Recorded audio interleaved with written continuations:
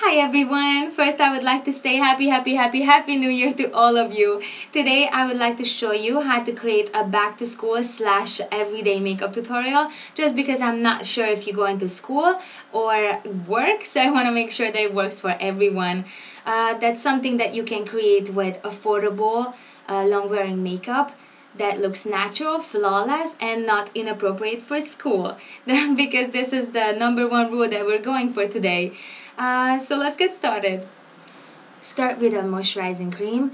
I use this product every morning when I get out of the shower and at night. It's called Yes to Tomato Daily Moisturizing Cream. Just because if you wear makeup regularly, you want to make sure that your skin can breathe underneath the makeup.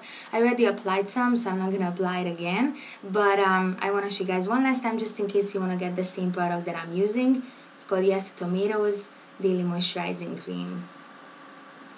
Moving on to the concealer, I use Maybelline number 10 for light skin, and I absolutely love this product because it has a nice light natural finish, and you just have to apply a little under your eyes and on your lid and blend it in nicely with your finger. Careful with your eyes.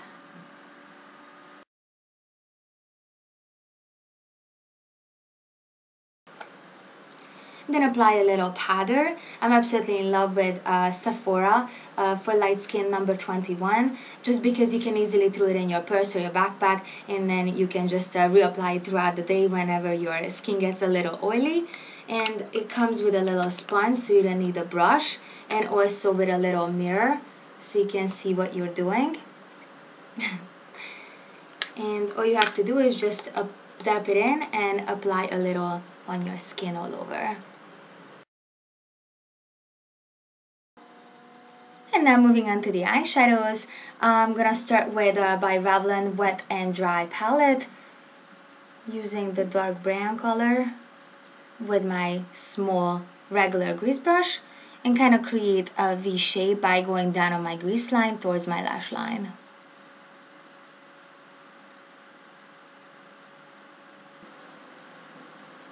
And nicely I'm gonna be smudging in with a smudging brush.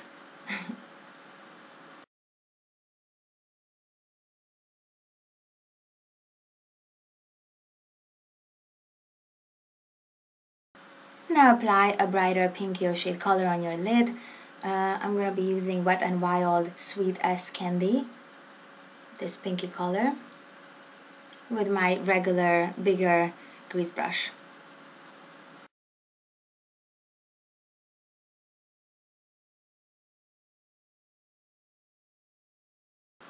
And for my highlight, I'm going to be creating it with the same palette that I used earlier by Wet n Wild Sweet as Candy. And I'm going to apply the lightest color on my brow bone and also on the corner of the eye, because we want to brighten the eyes since we're going for the more natural and youthful look, and this is the best way to create it.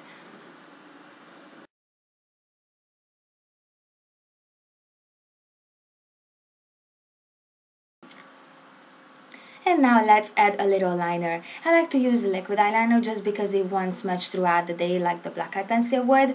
I'm gonna be using Wet n Wild Mega Liner. And just create a nice thin line by stretching your eye out and start by the inner corner of the eye.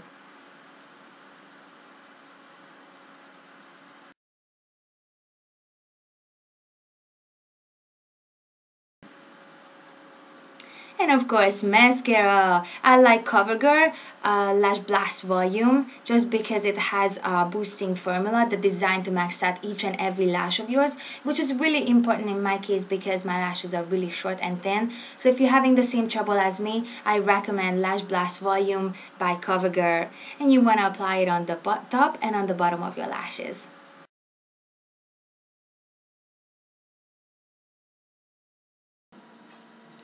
And this is it for the eyes, and now moving on to the cheeks and lips. I recommend something natural and light so you don't have to keep on applying it on and on throughout the day. I'm gonna go with Victoria's Secret called Starlett, because it also has a little shimmer in it, which I really love. And you just want to dab it in your blush brush and apply it on your cheeks.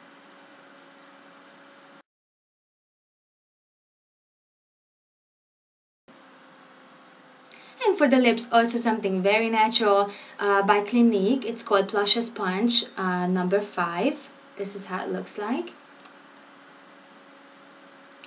And it's a moisturizing lip color balm that I absolutely adore. And all you have to do, because it has a really strong color, that you just apply a little on the top of your lip and just press your lips together.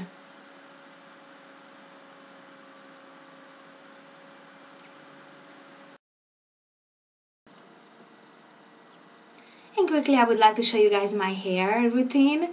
I went with a nice twist on the side. This is my natural everyday look, just because I also have short bangs and sometimes I like to get rid of it. And this is the best way to do it, to twist it to the side and cross it with 2 bobby pins.